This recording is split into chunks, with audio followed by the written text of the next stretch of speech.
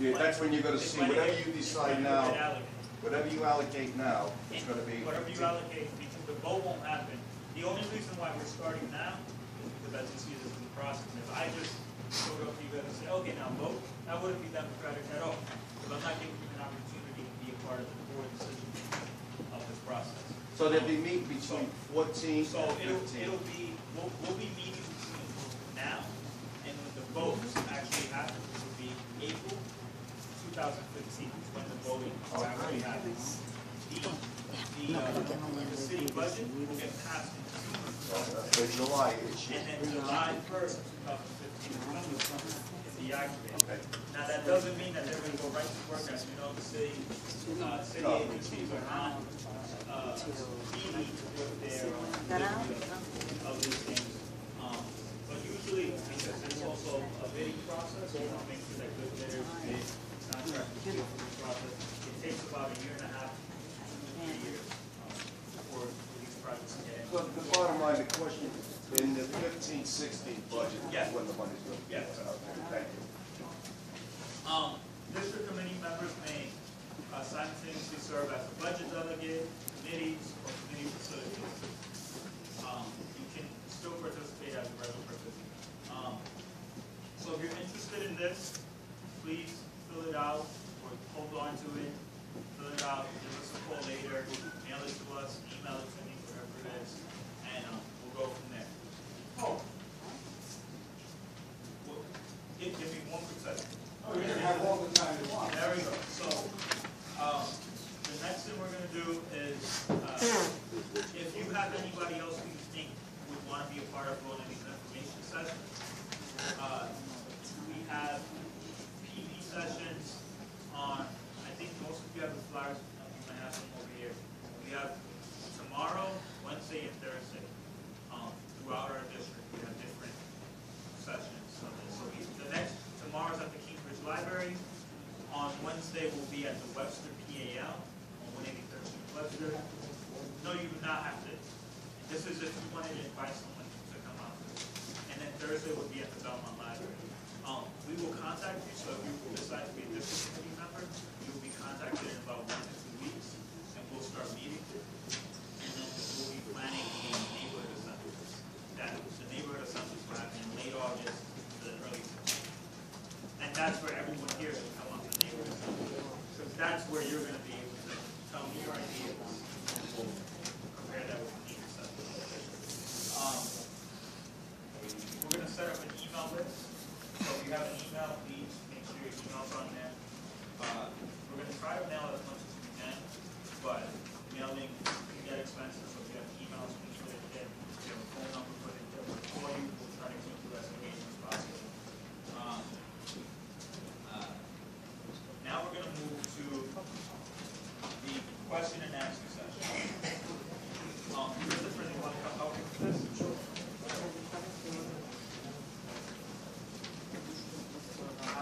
Hi, good evening, everyone. Good evening. Yes, very good. There were a lot of comments earlier that were made, and there's some things that we can talk about a little bit more now. I'm going to give Juan a bit of a break. So, we're going to popcorn around. Yeah, a round of applause for Juan. I'm going to talk about. Okay. Well, just to get a little structure to Q&A. Most of the questions that are participatory budgeting questions, I'll definitely handle. Some of the budgeting questions and some of the district-specific stuff, Juan will. Okay, the specific thing is, you did a great job with the PowerPoint presentation of these light positions. But I want to know why this information presented as one commentary isn't available to us in a booklet form or statement way or something. Because to me, it's very frustrating to listen to a presentation and not hold questions to ensure Okay. by now I've forgotten the questions that I wanted to raise 15, 20 minutes, half hour. Okay. So, You know what my question is? yeah, where's the book? Right. You need one. You guys. Okay. So we can make that available to you. That's not a problem. Most of the information is digitally stored on pvnyc.org. If you don't have access to a computer or internet, then we can definitely give you a few pages, and we can the office can print stuff out and bring it. That's not a problem. Or you can go to the office. Yes. Okay. What's your name? Jackie. Jackie. Jackie Nice or to Jackie, meet you. whichever one. I have a project that I want in your area, but I don't kind of live in your district, even though I'm actually 2 blocks from where your district is. That's okay. So one of the things is to participate, there's different levels of participation. No, but Richie does have to talk. Yeah, he has Bronx Park, and I live 2 blocks from the park, Yes. and the project that I want is I want it to be in the park. So what you can do is you can have a neighborhood assembly, bring the idea to the neighborhood assembly. You can become a budget delegate if you decide, and really work on that committee to push it. You do not have to live in the district to be part of the process. But I can't vote on But it. you would not be able to vote on it. But what you can do is go to Bronx Park and do outreach and get people to vote for it when it's time to do that project. What time does the meeting take place? It varies. Usually we're going to try to do meetings as late as possible. And depending on what feedback we get from you guys, if you tell us in certain areas that we need to do it earlier, we'll do it earlier. If we need to do it later, we'll do it later. Why? What's best for you? I just got here, that's why. All right. Sometime I work until 8, sometime until 7. We'll try to accommodate various schedules. Hi, Jason Francis. So $1 million is allocated, and I'm seeing here every budget is proposed. What happens if money is left over or it goes slightly over $1 million?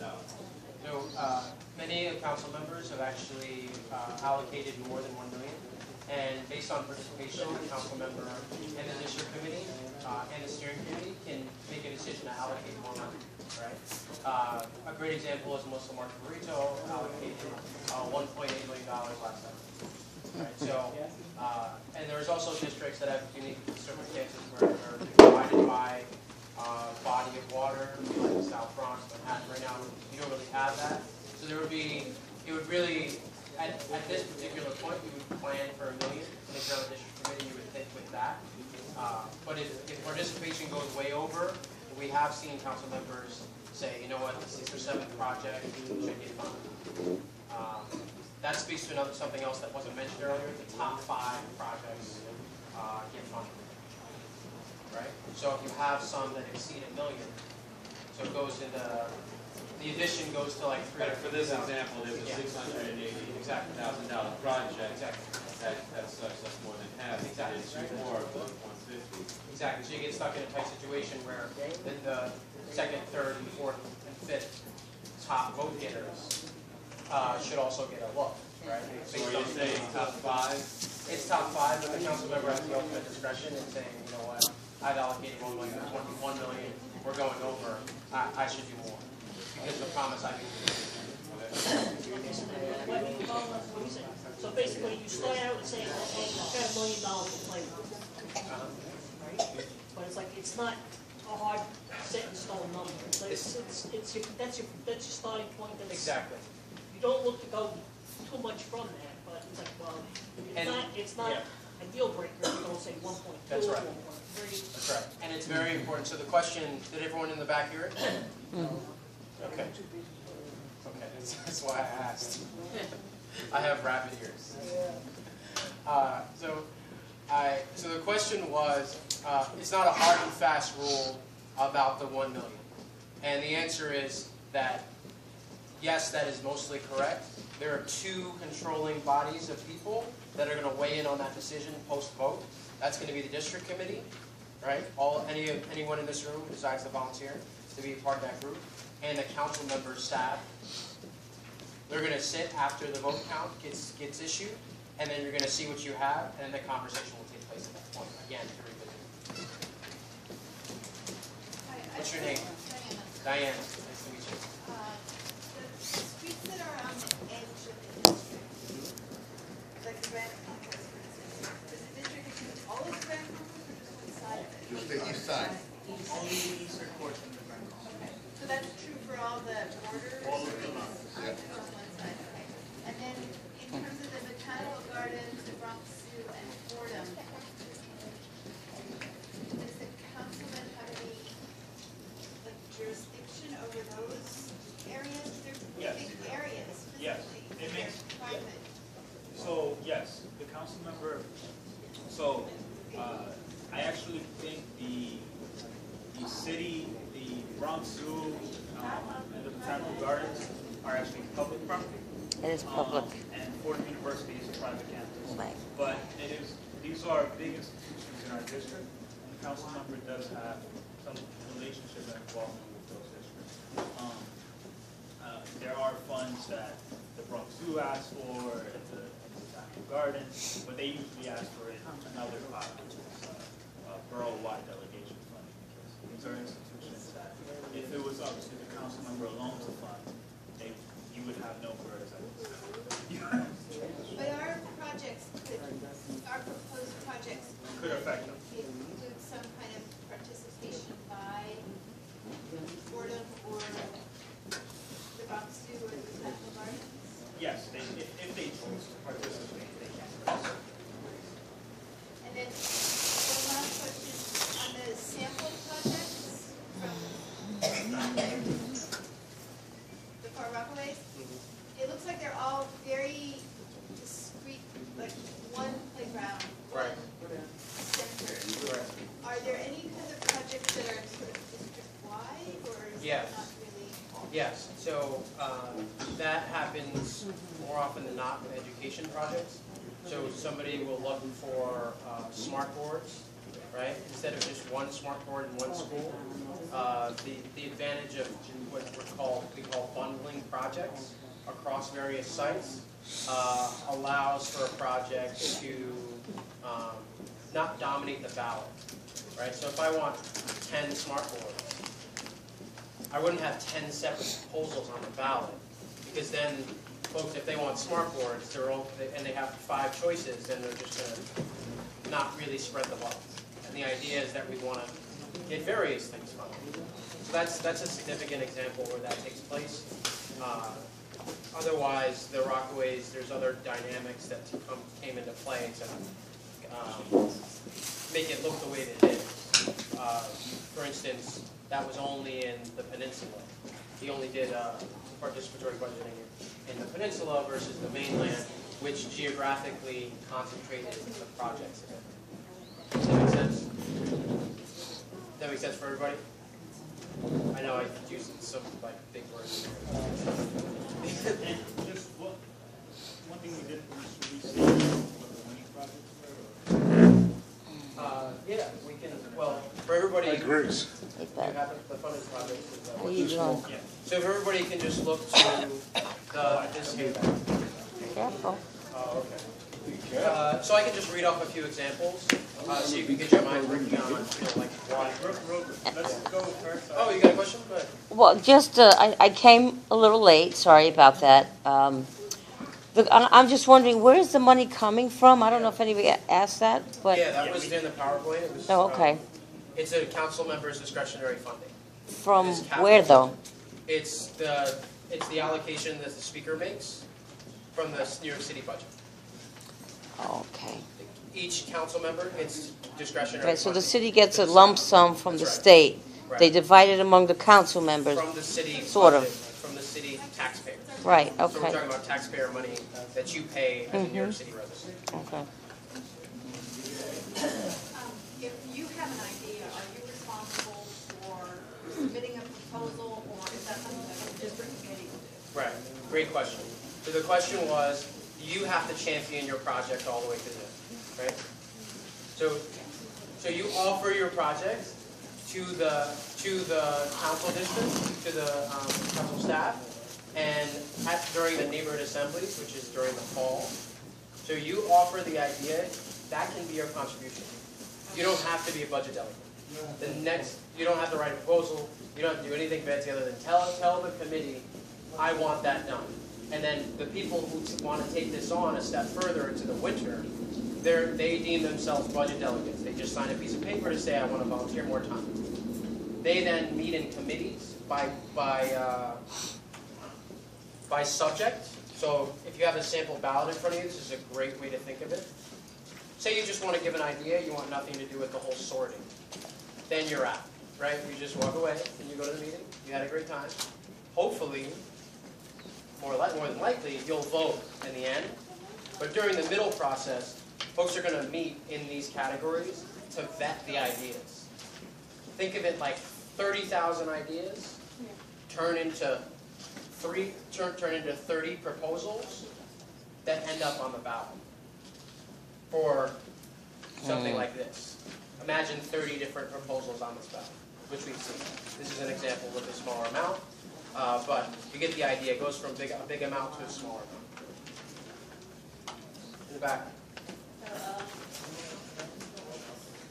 One of the things that I would like to propose is that Councilman Richie Torres, and you can see about setting aside some money to organize the rent stabilized town. Yeah. To protect the rent stabilization laws. Also, according to this socioeconomic sheet, it says that the 34% of his constituents make under 50,000, another 17% make under 25,000. So that's 51% of his constituents that are making under 25,000 a year. And it's the councilmen and women that are needed by the rent stabilized tenants to protect them from the rent increase.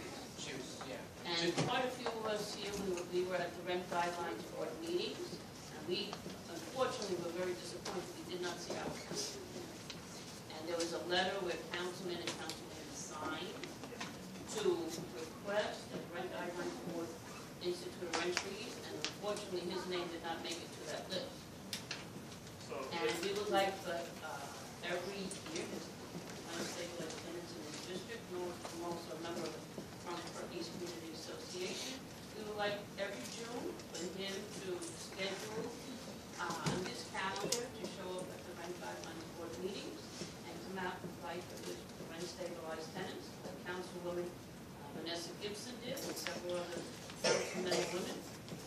And if for some reason he cannot make it, some other councilmen and women sent their representatives to fight and read the councilmen and women's letters in support of rent stabilization. Yes. Duly noted. Luis is also a council member scheduled. We'll make sure next year he's able to attend it. A lot of folks did reach out.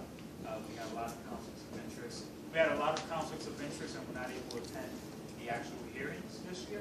But the council member did sign on, and there was a problem with the letter over at the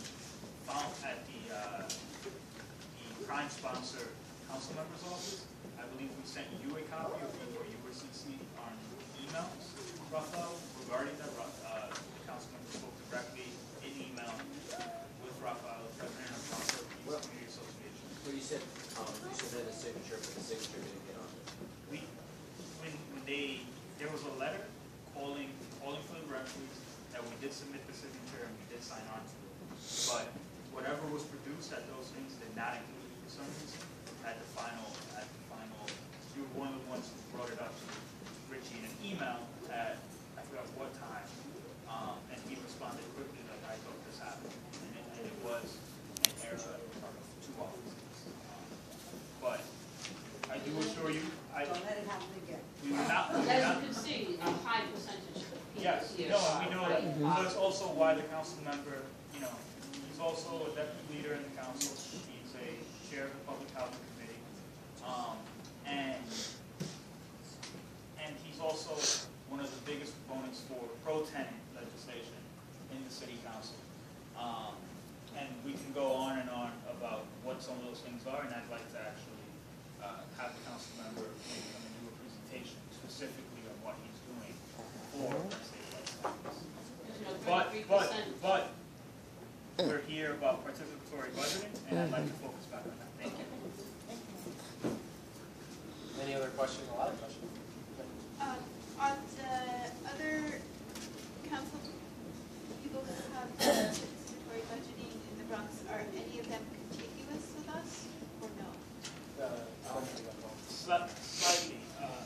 Councilmember Andy Cohen, I believe we share Bedford Park.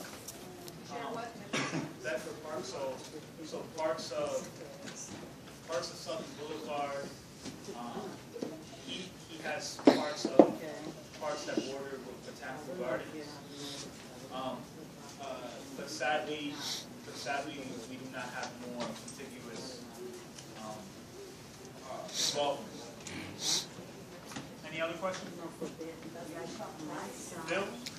Please, everyone. Yeah, just in the back, so we can just have ground rule, one mic.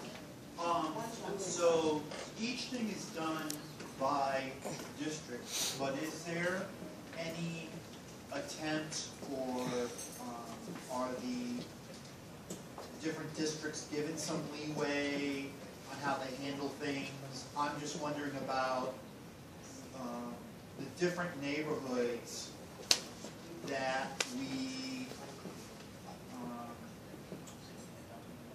somehow break up District 15, however many neighborhoods, so that we're trying to evenly distribute the representation on these things, and also possibly the representation of how the funds are spent. Right. Also, I heard top 5, it's 5? Yes. Top 5 budgets. Right. And Projects. where those 5 projects would be dividing up a pot of approximately $1 million. Right. So, is it more practical? I mean, Christopher, I know you've worked on other PV cycles, and I observed what happened with now Speaker Melissa's District 8 cycle last year. Is it practical or suggested or done that if it's 5, we take the pot, split it by 5, and say the project's got to be 1/5 of the pot, or have you found that maybe a project won and it wasn't so expensive, and then maybe another project won in the same district and it costs more? Yeah, this is something that, well, first of all, thank you for your question. Is everybody clear on what it is? Okay, so It was a 3-part question. So the question really, and correct me if I'm wrong, Bill, but the question relates to how do we make sure that it's a question about equity, right? Where the projects fall throughout the neighborhoods. So he's asking, okay, you get top 5 vote getters are all in 3 neighborhoods out of 10, right? So how do you prevent that, and what can you do in participatory budgeting to ensure a representation of funding throughout the district, right? Not just in one place. There are a few things. One thing that a council member did last cycle was he said, I want, because he knew initially that his district was very divided. This was in David Greenfield's district. So he had Hasidic Jewish community on one end, Korean community in another, and then African American and Caribbean in another, right? So what he said was, I'm going to have 500,000 over here and 500,000 over here, right? In the initial planning before the ballot even came to fruition. So that's something he decided to do, you know, as just policy making within his district to say, I want to do it this way. And that communication with the district committee allowed that to happen, right? It's not just the council member decides. The great thing about this process is that community members are invited up front to say, I want to be involved in the rulemaking process. I want to see this come through to make sure that funds get distributed in the right way. The other thing that you can do is a very important tool in the budget delegate process. It's called the needs matrix. And the participatory budgeting project created this tool for community members to numerically decide to evaluate each project before it even ends up on the ballot. So right now you have this, I keep going back to this, it's a great example, and I love visual pictures. So there are 9 projects on here. There are several projects that didn't make the ballot because they weren't in high-need communities. They were not in high-need communities. So that isn't an arbitrary judgment. That's part of the budget delegate's job to go out and site visit a location to say, you know what, somebody offered this playground idea, but this playground looks really good. It doesn't need a PV project. And then they go to another site and say, you know what, this playground has cracks in the ground and the equipment's falling down. Actually, this is a good idea. I'm going to score this a 9 out of 10 in need. And then they take those highest scores and move that through the budget delegate process and work with the council office and the city agency. So it's a complicated job, but it's really worth it to go and check out what has the highest need. And we'll get somebody else and I'll come back to you. So quick question, just to piggyback off the fact that you used the playground as an example. Yeah. We think that the Watery Hall playground right here in North Park, we should use the face paint. So it's got crumbling down, Right. Well, yeah, it's great, and I hope to see it, but I encourage you to. We could walk down, but what I'm going to say is I really want you to continue to participate, come to a neighborhood assembly, offer the idea, and I'd also encourage you to be a budget delegate since you know about your community, right? And your voice on that committee is really important. Another question. But ideas will come in the neighborhood assembly. This is mostly about the process and how to get involved. I take my kids to the park often, so I think I appreciate it. So Yeah, you should definitely, so everyone who signed in, we will invite you out to the neighborhood assemblies where the idea, the brainstorming